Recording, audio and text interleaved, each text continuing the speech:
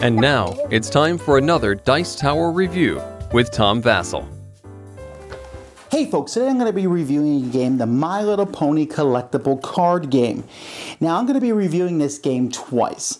This is the first review, which is just going to be me. I'm going to be looking at it from a gamer standpoint. What is the game like? I'll be doing another review in a week or so with my daughter, and there we're going to look at it and what it's like to play it in that situation, father and daughter, because I think it's a different perspective than just me looking at it as a straight game. Because I am not a My Little Pony fan. I'm not a My Little Pony hater. It's just that I look at the cartoon with my girls and it seems like it's something for them and it has nothing that I'm interested in. So the theme doesn't do anything for me. In fact, it kind of detracts from me to sit around my friend and be playing ponies and friends and solve problems. Just seems like an odd theme. So I want to look at this from a gameplay perspective. But before we do that, let's take a look at how the game plays.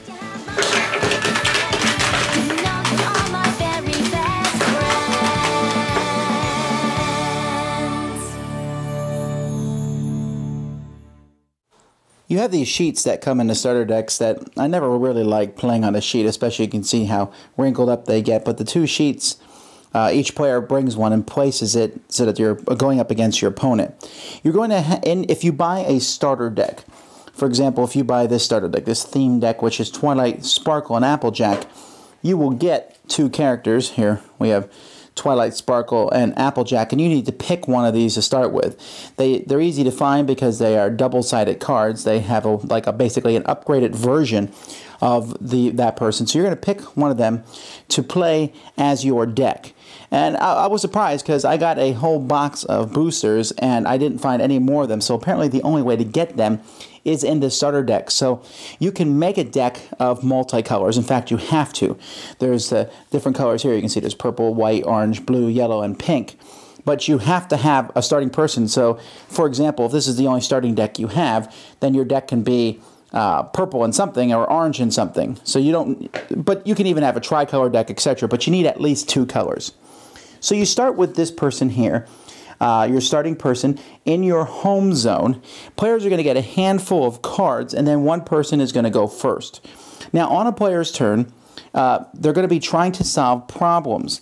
In the middle of the table, each person is going to have a deck of problems.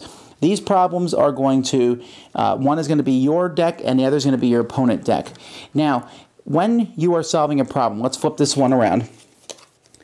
If this was me trying to solve this problem, I would need to have ponies, or friends they're called in this game, that have a strength of 2 blue plus 2 that are not blue to solve this problem.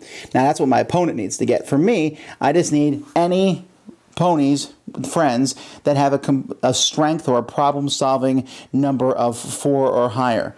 So over here at this one, you can see I need 2 white and 1 non-white, and my opponent needs 4 of any color to solve that.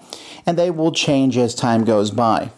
So after I draw my card, I then have, if I have any cards that are exhausted, or as everyone says, tapped, I will unexhaust them or ready them, untap them, and then I'm going to play cards or take actions. Now, the number of actions that a player has in their turn depends on whichever player has more points. You use a slider scorecard. So if at the beginning of the game you have 2 actions on your turn, but if someone has 12 points, you'll have 5 actions on your turn. And you will use these actions to do different things. You can, for lack of better word, summon other characters onto the board. Like, let's say I want to summon Comet Tail here. He costs 1 to summon on the board. If I wanted to summon this person here, Noteworthy, they cost 1. If I wanted to summon Mint Julep, she would cost 2. But another thing about her, you'll notice that you need at least cards with 2 purple strength on the board. So I could not play her if all I had on the board was Twilight Struggle. But if I had played Comet Tail first, then I could play Mint Julep, and then I would be able to, because I would have the 2. Now when you play these people, you can play them into your home area, but likely you're going to play them to a problem. And the reason you're going to do that is because you're going to be trying to solve that problem. Once you have enough stuff to solve a problem at the end of your turn, in this instance you can see here that I have 2 gray and at least 1 non-gray. I have 2 purple there. So I would solve this problem.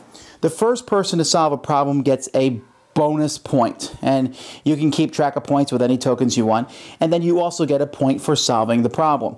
Some problems that are harder to do might give more bonus points. For example, this Hungry Caterpillars has a bonus of 2, and that only goes to the first person to solve it. If my opponent had gotten 4 of any color to that problem before I did, then he would have solved it first, and he would score the bonus point. Now, I'm going to score a point for this card every turn until my opponent gets enough ponies to solve it himself. I guess we're trying to jointly solve the problem.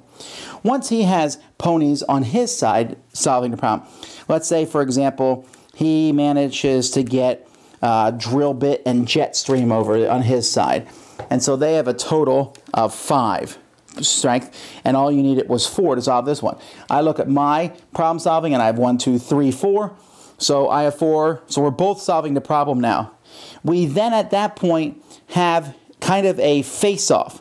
What each person does is they draw the top card from their deck. So my opponent draws it, and he has a 1 strength. I draw the top card, and I have a 1. 1 plus 4 is 5. 1 plus 5 is 6. My opponent wins, and he gets a point. He gets the bonus point again for winning that problem. The problem is discarded. We add a new one. Well, that's not a problem. Neither is that one. Here's a new problem. And then all the ponies come back home. Although, each player, when they bring their ponies back home, has to look at their home limit, so some cards may have to come back in your hand. You can see here that Twilight Sparkle gives me a home limit of 3. If I do something, each pony has a different way to flip them. If I can flip her later on, I have a home limit of 4 and also give her special abilities. So that's kind of the game in a nutshell.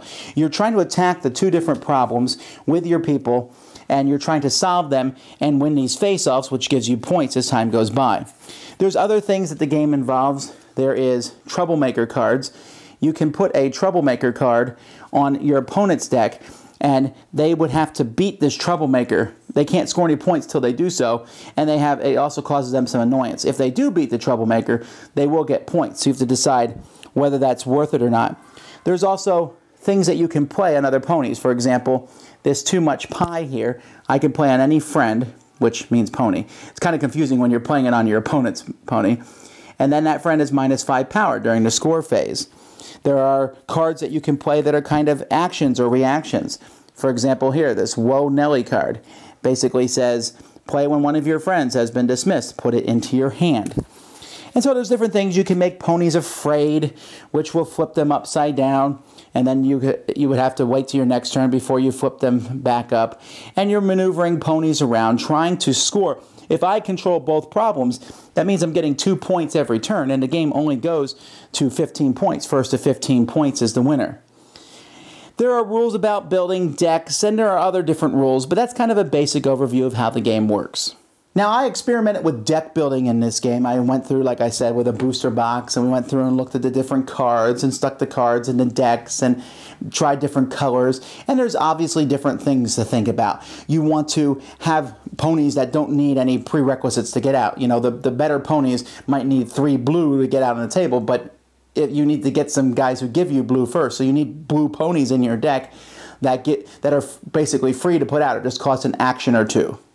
I do think, and when some cards you put in your deck, they're not very powerful, but they have high power numbers on them, so that when you flip them in a face-off, you can win that face-off much more easily. And that's a cool concept that was out in the Star Wars collectible card game a long time ago with their Deck of Destiny.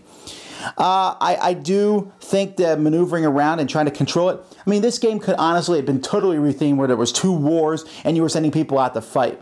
The whole friend-solving problem theme actually doesn't make perfect sense. I understand that you're trying to solve a problem, great. But then you both are solving a problem and we solved it better than you? That doesn't fit as well and actually doesn't jive with what I've seen of the show, where it's not like, you know, we're better problem solvers so we win. I mean, that might happen, but that's not a good thing. But be it as may. The artwork on the cards and everything is very much like the show. There are foil cards in there. There are rare cards. And from what I can tell, the rare cards are better than the other rare cards. The rule book is abysmal. I didn't understand the game at all after reading the rule book, and I had to go online and watch some tutorial videos, and then it kind of went together. And once I understood the rules and I looked at the sheet of cards here and said, oh, well, that makes sense. Yeah, that makes sense too. I understand how that works. And so where does this leave me with the game? Well, like I said, the game is a pretty solid game where you draw cards and play them. It's a riff off the whole collectible card magic type thing where there's different colors, but the colors don't seem to have any kind of, well, oranges do this and blues do this. They just kind of seem to be based around a specific pony, like orange is Applejack, and instead of having more of a theme like magic, white is healing, and black is death, etc. I don't sense it as much here.